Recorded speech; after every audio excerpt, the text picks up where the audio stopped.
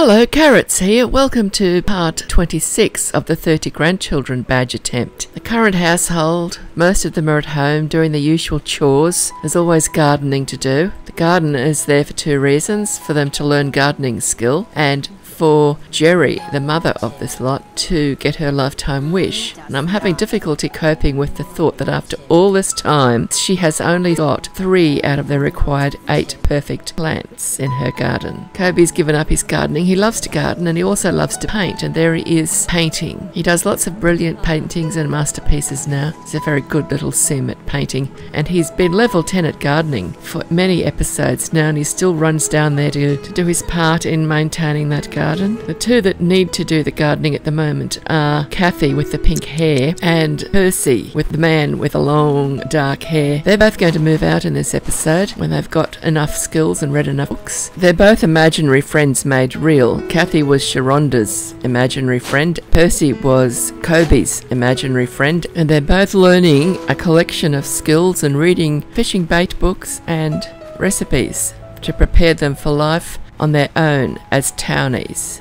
I found this pair chatting. They're both townies. The one on the right holding the toddler is Ursula Gammon, and she's a witch. The one on the left is Claudette Cameron. I think she's actually in my studio because I made her when I set up my new computer, and I did some base game only sims, and then I added a few more expansion packs and stuff packs and things and made her and put her up. There is Percy reading recipes or a fishing book. Both Percy and Cathy in the pink hair, they both got books to read. There's others that need to garden and also need to read books, but they're not urgent because they don't get urgent until they're about to leave the home. 2 family members who are about to leave this episode. I've only one family member really, and that's Felecia, and her future husband is going to go with her, of course. They're going to leave on their vacation shortly. They're going to go to a world that I haven't played in before, but I've been having a look at it and it looks really good. It's called Great Southern Land, and it's based on Australia, and it's totally flat except for a few little hills here and there. Not many. You can't climb the hills. They're just like big rocks. I'm trying to get the gardening skill up a bit by making them watch the gardening channel. I found that there's not enough plants in the garden for them to do enough gardening to get their skills up. So since Jerry still needs to get more different types of perfect plant, I might get her to plant some of the really high quality plants that they've already harvested instead of fresh seeds, and see if she can get her count of perfect plants up a bit, and also have a bigger garden there. Got to be careful with the garden. If it gets too big, well then the game just shuts down on me.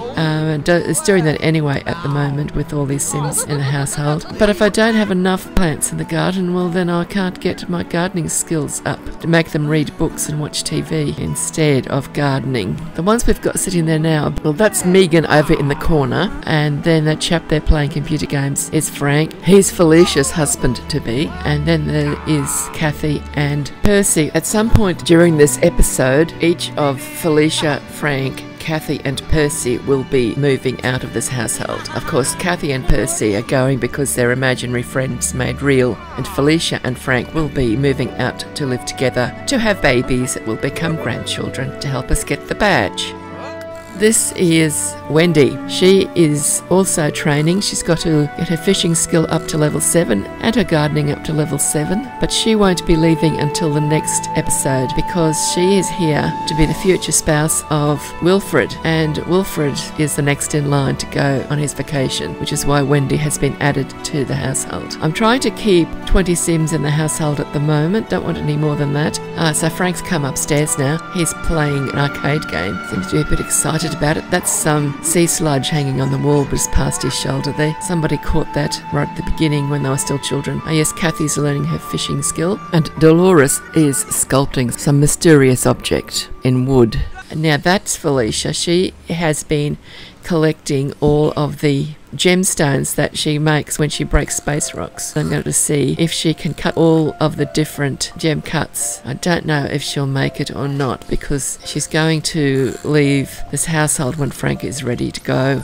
But I'm not going to keep them here to get Alicia to make sure she does cut all the different types of gems. Got to get her to do something while she's waiting for that bloke to get his act together. So that is the only teenager we've got in the household at the moment. That is Kendal. He's going to work on his lifetime wish. He's got to get to the level 10 in painting and in photography. And he got to level 10 in painting ages ago, but I just haven't bothered taking him around getting photos. But I might do that this episode. That's Latoya. She is one of their sisters. She hasn't met her. I haven't even made her future spouse yet. I make all the future spouses in Creator Sim. We're going to go and visit a couple of other households in this episode as well, because there's 2 babies due in town and we go and visit them. There is a vampire gnome downstairs in the garden. You get vampire gnomes if you plant plasma fruit bushes. And a little known fact is vampire gnomes can be very lucrative. The trick is you buy a whole lot of teddy bears for about 40 simoleons each, and you leave them lying around where the vampire gnomes can find them. And the little gnome will turn each of the teddy bears into another vampire gnome. And you can sell each of those new vampire gnomes for about 1,000 simoleons each. So if your sim is really poor and you need money quickly, that's one way to do it. If you've got plasma fruit growing in your garden and you've got vampire gnomes. Megan's found a relatively quiet spot to sit and read one of her books. I don't think she's studying anything. I think she's just reading something that she felt like reading at the time. Looks like Kendal didn't get very far with his ice sculpture so far, and Cathy is still working hard on her fishing skill, and they're with Kobe and Latoya. There's a lot of chatting and hugging between the siblings at the moment. If I don't keep them busy, they're just so friendly and loving towards each other. They just give each other friendly hugs. I don't often get it on camera. They're all happy together. That'll be the car to pick up Felecia to go to work at the science facility. That toot toot you just heard. And there is their mother, Jerry, practicing her chess. And Felecia has been at work. She works at the science facility, and I often find her sitting at this fountain, which is right in the centre of the rabbit hole. And she often just comes out of work and then sits and reads at the fountain. So I come and looking for her. Sometimes I get her on video. There it is. That's the building that she's inside of. See, it's got a courtyard in the middle. It's a combined hospital and science facility, rabbit hole. We're all getting together to do some gardening, but it's time for Kendal to work on his photography skill. He needs to get to level 10, and he got to level 3 already just by reading a skill book that they bought in Egypt. I don't think I've shown you all of the Sims in the household so far, but you'll get to see them as the time progresses. We've got to progress our chores for today. That one in the bikini, that's her sleepwear. That's Joni. She's one of the younger ones, but she's still going to have to meet a husband and eventually get married. Kendal had a lucrative wish to learn to drive, and he got lucky when his mother Jerry agreed to teach him how to drive. And here they are. It was dark by the time he got around to asking her, but they decided to go anyway. Poor car, it keeps on squealing. He must be putting the brakes on or doing something strange. He's going very slowly. We won't watch him for his whole driving lesson. He does get there eventually, but it takes a while for him to get used to it. He went through different parts of the world, and he drove up and down, and he did lots of U-turns to go back the way he'd come from. And eventually his lesson was over. He got his lifetime happiness points, and he could drive really fast after that. So that was the driving lesson out of the way. Next thing was to get his lifetime wish, and all he's got to do is take lots of photos. He proved he had great difficulty in maintaining focus on the task at hand though. He got easily distracted when he saw a convenient dumpster. It was very inviting, and he just had to go dumpster diving. But we soon got him back on track. Eventually, after a sim day or more trying, he did take enough photos to achieve his lifetime wish. Then he went home and started catching bugs and butterflies and things. Now, in the last episode, it had come to my attention that there were a couple of babies due around town. This couple, they're a couple of imaginary friends made real, and they've decided to have a baby together. I've moved them into a house together. The game actually made them a couple, and then it announced that she was pregnant. It was only after I got that message that I decided to move them in together and get them married. They will be the first imaginary friends that have become married in this world, as several of them have started relationships, so there could be more in future episodes. And now I am getting them married. They've gone to the My Indoor Outdoor Wedding venue that I built, and it's in my studio on the Sims 3 Exchange. Now, Colin was Alicia's imaginary friend made real. Alicia's, of course, already moved out of the house. She's married and she's got a plant sim daughter. And Josie, Colin fortunately remembered in time that it's necessary for a sim to get engaged before they can get married.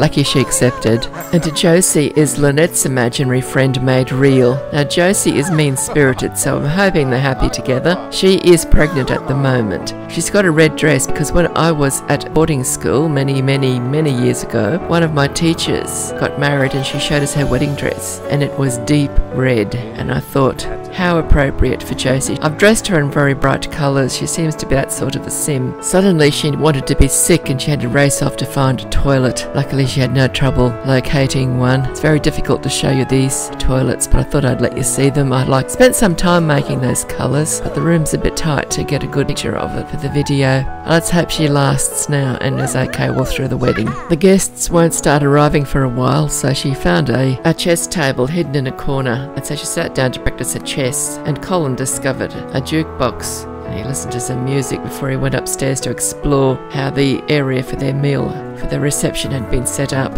When the guests started arriving, Josie and Colin made their way across to the chapel. Josie was feeling a little stressed. She is mean-spirited as well, so she probably gets stressed fairly easily. Most of the guests, I think, are the imaginary friends, and there are a few other Sims. That was Ursula Gammon that just ran in, the blonde with that grey dress on. She's the witch that we often see around town pushing a stroller or carrying a toddler. Cathy with the pink hair, and that's Gwen that's just sat down near the back door. And Elsa, that genie, is Jerry with the round circle cut out of the top of a dress. And I can see Dennis standing in the back there with his bow tie. I don't see Dennis's wife Alicia anywhere. Alicia was the original owner of Colin. And against the back wall on the left hand side of the door is Jake and Byron. They're two more imaginary friends made real. I've got no control over any of these Sims other than the bride and groom, so it'll be interesting to see what eventuates during the ceremony. Looks like the bride is having thoughts about, is she marrying the right guy? There's a really attractive Percy just turned up, and she doesn't really know Percy because he's only a new imaginary friend made real. And Percy's had a haircut. He originally had that really long hair, and there they go, they've exchanging their rings. And Josie's got her mind totally on Percy, while Colin is just thinking about his bride. There could be trouble ahead for this pair, I think, and now it looks like they're married. Uh-oh, here comes Lynette, and she's in her wedding dress. Oh dear, Lynette was the bride's original owner. It's nice that she made it to the wedding, but it's a shame she turned up in her own wedding dress. Luckily she was married in blue, so it sort of could pass for an ordinary formal outfit, except for the flowers in her hair probably. And when the bride's heading off to work, I should have fixed that. She can take some unpaid leave. I did stop Josie from leaving for work, but we'll go upstairs now to where they're going to have their meal after the wedding. There's not many of them are going to show up, so we'll only be here for a very short moment. At least Josie and Colin are eating, and I see Percy's arrived. And there is Gwen. Gwen, of course, is the spouse of the first of the children to get married and move out. And they've had a son. He's still a toddler. We're having some dancing downstairs. That's Byron and Lynette. Lynette, of course, was the original owner of Josie when she was still a doll. Jeannie's and Elsa has arrived. Oh, and she's going to eat something from the buffet which Colin set up earlier. I'm glad somebody's eating something from it. Now we're going to get Colin and Josie dancing at their wedding and leave the wedding now because, well, we've got so many other things to do and see in this episode. Now that Kendal has completed his lifetime wish, he can age up to young adult. So there'll be no more teens left in the household. That's Frank, the only one who's come to celebrate his birthday so far. Frank's about to go on vacation with his future spouse, Felecia. Some of the others, or at least the ones who were at home at the time, eventually turned up. Oh look, there's Javin. He must be visiting. He's Gwen's husband. He was the first one to go on vacation and get married. That's him in the blue suit sort of thing with the white shirt. And we've got Kobe, Latoya, Sharonda, Demetria, Dolores, Frank, Joni. Connie just showed up. So he's blown out his candles and he's been doing very well at school, so we're going to be able to choose his new trait. He's already got family oriented. He threw a wish to be a magician, so I gave him the natural born performer extra trait, and then later I put him in the magician career. So that's the final birthday party we're going to be having. It's the 15th birthday party actually we've had, or the 16th, because Byron aged up here as well, even though he was an imaginary friend. Yeah, there's more and more coming. Now it's time for cake. So we'll leave the birthday party there, so now we've got all of Jerry's children are now young adults. So there's Javin going home. It's good that the ones that don't live here anymore or drop in occasionally for a visit, especially when it's a special occasion. Percy's got back to working on his gardening skill. He's got to get ready to move out. He's going to be going very soon. Cathy's just finished her shift at the diner and she's standing just outside the door reading something that she needs to read. She's going to move out soon too. Percy's moved upstairs to sit on the couch to read some more books. We've got random Sims sitting around reading recipes and fishing books all over the house at the moment. That's Frank. He is going to be moving out soon as well. When he goes on vacation with Felecia, he won't be coming back to live here. They'll be moving out to their own home. And Felecia, she got to the point where she was almost at level 10 in cooking. So I allowed her to get to level 10 and now she is reading the final cooking book. So she's going to be able to make angel food cake and ambrosia and I think creviche as well. So that's why she's still reading. She's going to collect all of those gemstones that she's made by cracking space rocks and she'll continue learning all the gem cuts. Connie's increasing her cooking skill and providing lots of leftovers for the household. There's Wendy. She'll be going on vacation with Wilfred in the next episode after Felecia and Frank get back from their vacation and move out. Cathy's still reading outside the diner and as you can see home from where she's standing, she hasn't got far to go, but she's just standing there reading recipes and fishing books. Looks like Felecia wasn't happy with the number of gemstones that were available for her to cut in the gem cutting machine. She's making some more by breaking some more space rocks. I think that's Demetria doing the martial arts on the training dummy as well. They seem to enjoy the training dummy. A lot of them have got up to level 10 in their martial arts skill now. Kendal's gone off to the festival grounds to perform for tips. He's going to have to work on his magician skills. This is his first attempt, so he's really bad at it so far.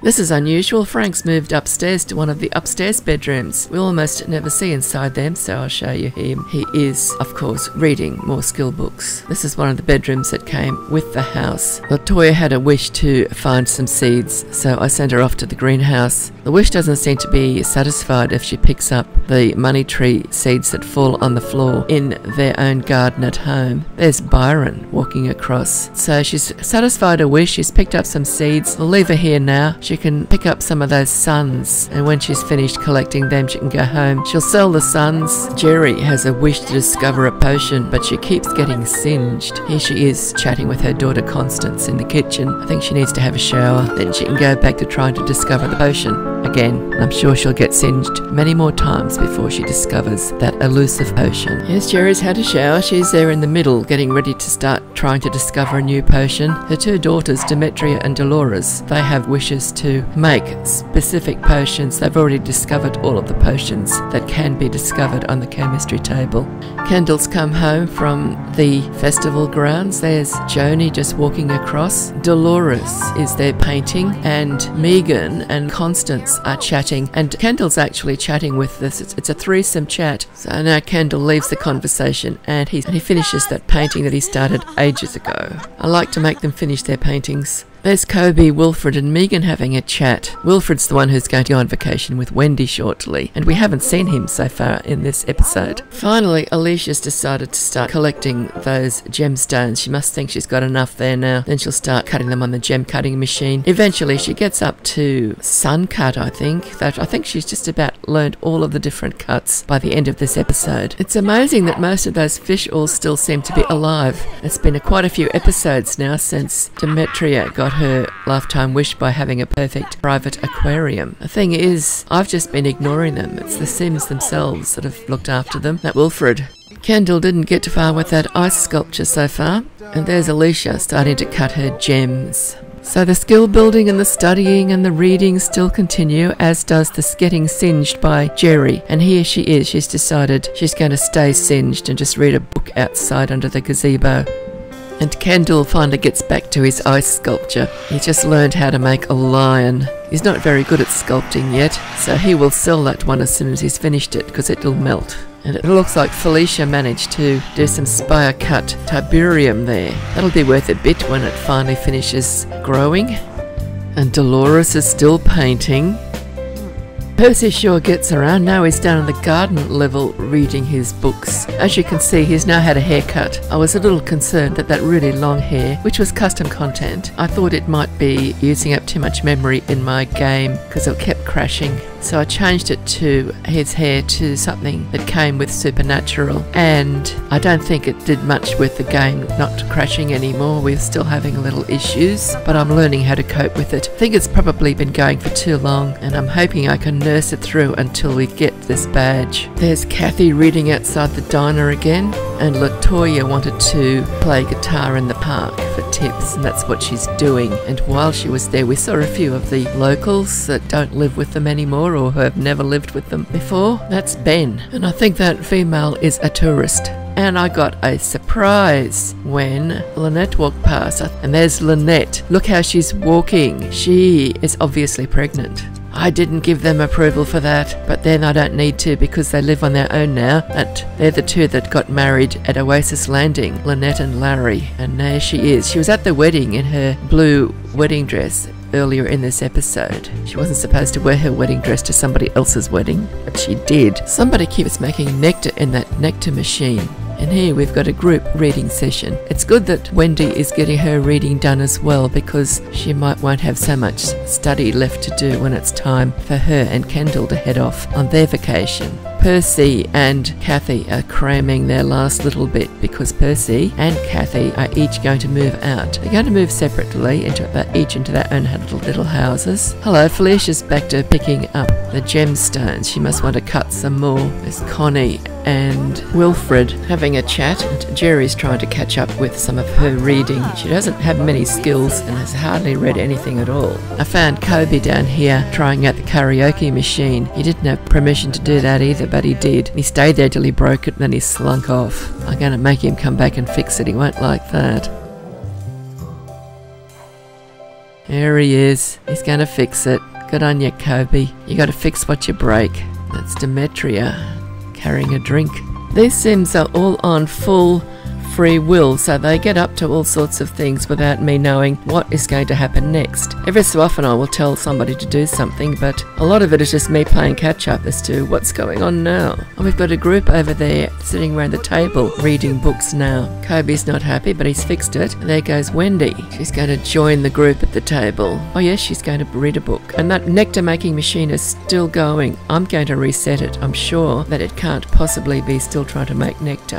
I haven't told anyone to use it, but obviously somebody does keep going there and telling it to do something. I've seen them come out of there after working on the machine, but I forget who it was now. It was ages ago. It's good to see Wilfred and Wendy finally having a chat. I haven't seen them talking to each other before. She's been in the house for a couple of episodes now. They will be going on vacation next after Frank and Felecia. They're going to have to get to know each other really well if they're going to get married and have babies together, because that's what she's here for. Percy had to go to City Hall to collect an award. The Sim who gave him the award made quite a speech. He said, "On behalf of the citizens of Cake Island, it is my honour to award the Gardening Heroes Trophy to Percy. Many times I have strolled past your gorgeous gardens and admired your green thumb and bountiful plants. Your gardening skills provide the citizens of Cake Island with delicious fresh food to eat and beautiful plants to gaze upon. Your talent and knowledge in the realm of gardening is unrivaled." And while he was there, he went to a charisma class because, well, he had a wish to do that, and he's about to move out. And after he's done his charisma class, and after he'd accepted his Gardening Hero Award, he quit the gardening career and joined the political career, became a podium polisher. Having done all of that, it's time for him to move out now. So he's ringing out the real estate. He's going to find himself a house. So here he is at home in his new house, and he's cooking because he's hungry, making himself right at home.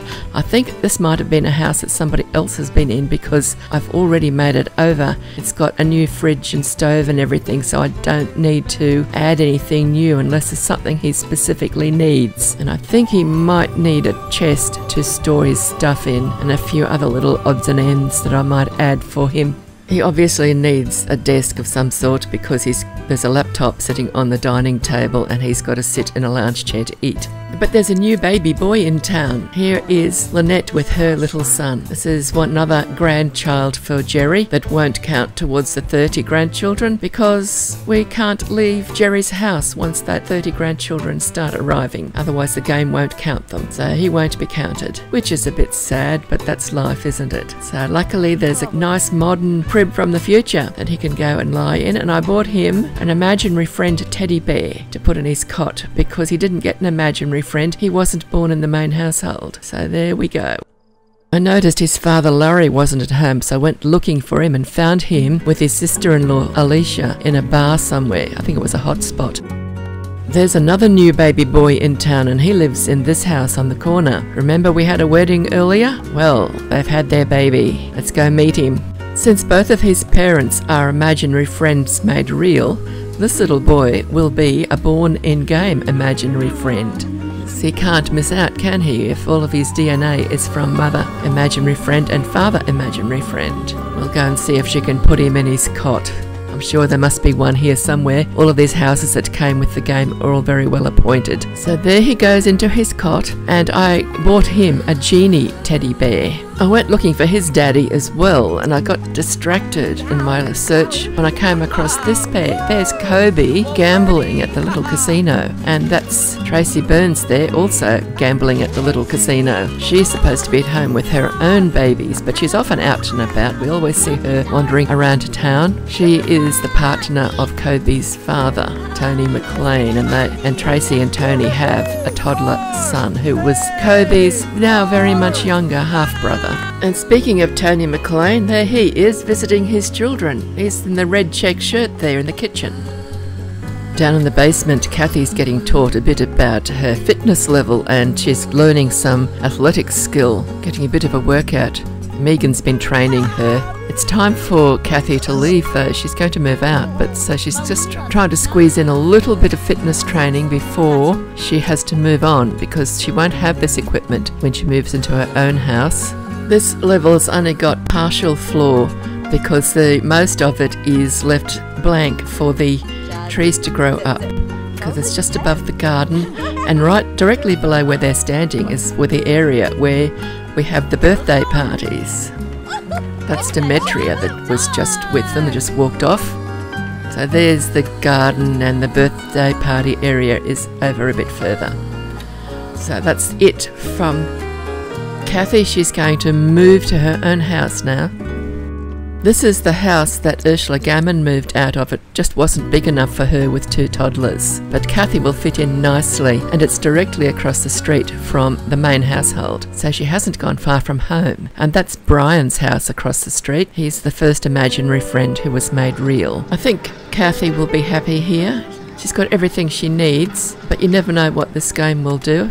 I haven't set any controls preventing her from being moved out. We'll just see what happens. Now this is what we've all been waiting for. Felecia and Frank have arrived at the base camp in the Great Southern Land. But we've run out of time, unfortunately. So they won't be able to do much exploring before the end of the video. So I hope you've enjoyed this video. If you have, please give it a like and maybe even a comment.